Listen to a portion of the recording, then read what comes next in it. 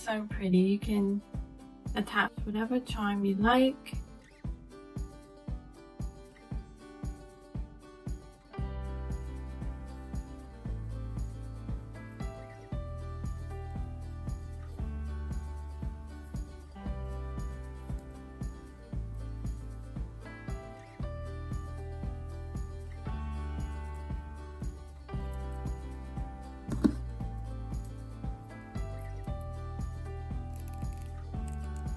I'm going to use the tip of my round nose pliers to ensure my loop is as small as possible, and I need to close this tip so it's not letting the beads slide up it. You see how there's a little gap under the loop, so beads are slipping through.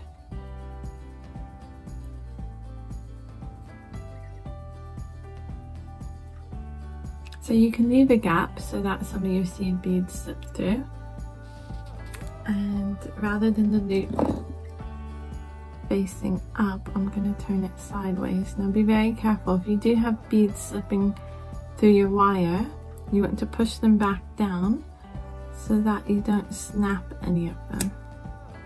Just going to close it.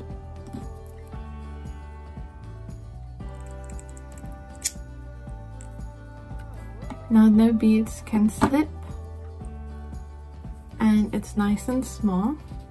And here is my silver and gold beaded bee memory wire bracelet.